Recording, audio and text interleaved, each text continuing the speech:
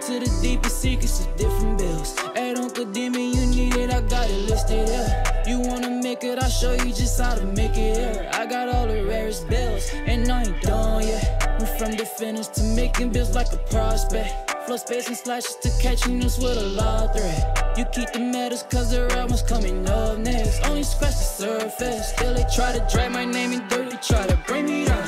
See me winning, you ain't. Yo, what's good, my nephews and nieces? This is your favorite uncle, Uncle Demi. And today I have another special banger for you. Alright, now listen. Before we get too far in this video, you know exactly what you need to do. Make sure you drop a like and let's get this video to at least 500 likes, right? That would definitely push the video to the recommended. And furthermore, if you haven't done so already, make sure you subscribe.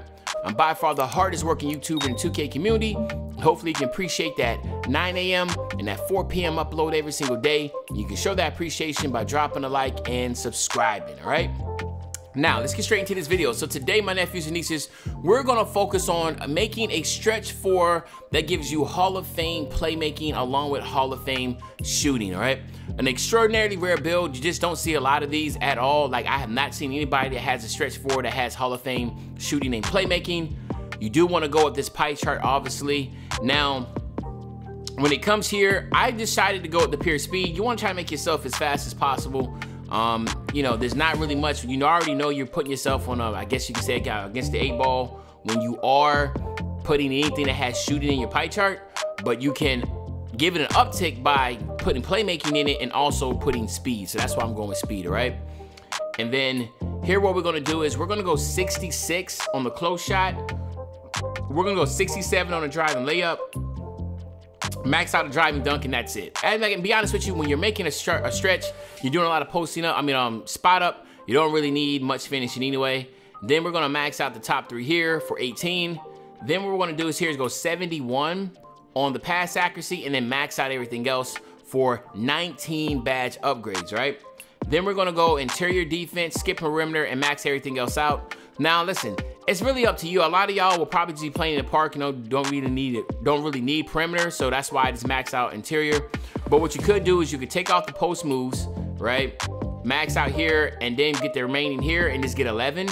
So you could do that also and get away with just 11 playmaking, but we could also go here and get 19 and 10. So I mean, like, it's really your call. It's just that I just really wanted to showcase the playmaking that you can get on this build, so that's why I went in that direction. So what you're looking at is 1, 18, 19, and 10. A really good badge lineup. And again, if you think about it, it's almost just how much most of these play shots will look at, you know, instead of like, no, they're trying to get a little bit defense and try to get as much shooting playmaking as possible. But you can look at it in different ways that you want. You can literally take away your steals and your blocks, go into post fade. There's not really much that you can do. I mean, there's not really much. There's so much that you can do versatile wise to still maintain and keep the name. Just do not get the pass accuracy past this, and do not get any more on your close shot driving layup. But everything else you can flip around. If you want to take away post moves, put in the perimeter, you can.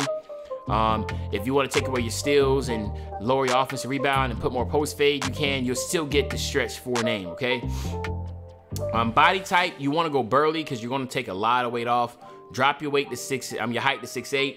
Go all the way down to 185 pounds, okay?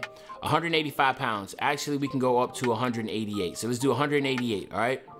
And then your wingspan, you actually want to drop it down to 81. Because the thing is, you want to make sure your 3 balls in 82, okay? So this is what we're looking at, all right?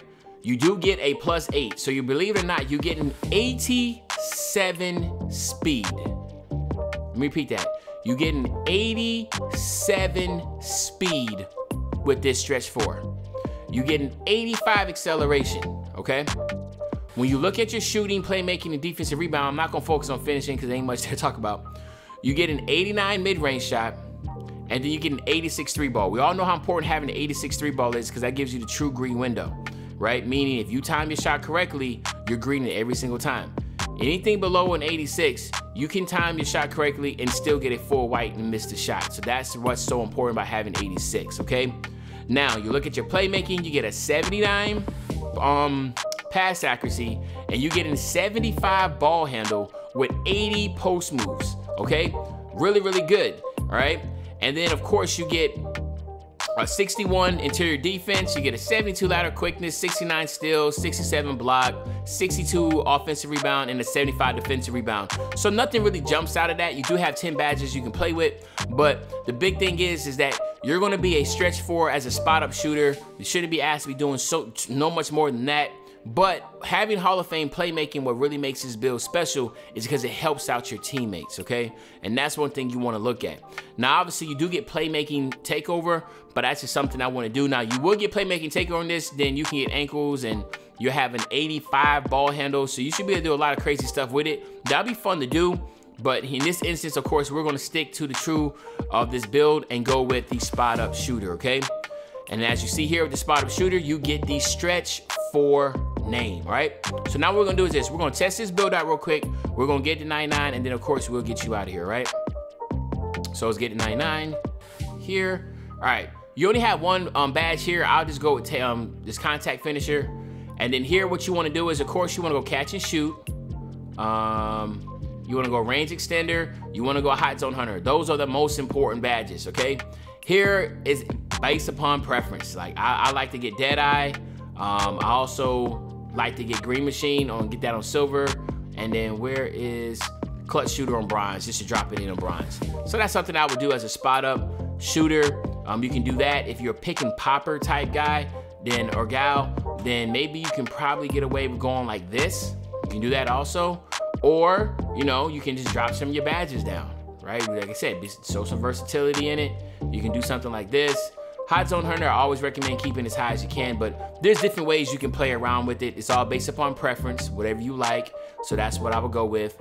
Then here you have some good ones. The most important ones will be getting that dimer and floor general, okay? This is gonna really help your teammates out. This is gonna give a +4 to your teammates, all right? And if you're hitting your lockdown in the corner, that type of deal, it's gonna give him a +4. Or if you pass the ball back to your point guard, not only does he have a +4 in his shooting now, he's also receiving a dimer to be able to hit that shot and assist. It's just like different level thinking here about how you can really take advantage of having Hall of Fame badges, okay? Now, of course, we want to get Bell out on bronze at least, okay? Then you can also get funky with it and get to flashy passer, which I do. That gives you a boost to your teammates when you flash it back to them. I do that a lot, okay? You can also go quick first step, which is another way to just help you get to the basket. But then again, you are a spot up, so be very careful about that. All right, you have 2 left over. I would probably just go with the break starter if I'm on a 3s court or in the rec, or if I'm on a 2s court, I'll go needle threader, okay? And then on this end, what you want to do is you want to go clamps, you want to go intimidator, you want to go rebound chaser, and then you want to get rim protector and chase down. That's what's really gonna help you out here. Now, of course, since you are playing center, you do not necessarily have to have clamps. If you're playing on 3s, I guess that wouldn't be necessary the telltale all that you need to go with. I would just go with pogo stick, and then maybe go rim like this too. Rebound chaser here, so. But anyway, there you have it, my nephews and nieces. This is the stretch 4 build with Hall of Fame playmaking and shooting. Hopefully you enjoyed this video. If you did, just make sure you drop a like, subscribe to the channel, and as usual, your favorite old head Uncle Demi. I'll be back really soon with a banger, man. You know, when I say I'm back soon with a banger, you know exactly what I'm talking about. I'm talking about tomorrow, man. I'm out. If he caught for a low, we gon' give it to him. Take the stop off the top of no transformer. Remember ducking and dodging on every corner. Doing flip with a breeze like a mighty morpher. Told myself to get rich and go.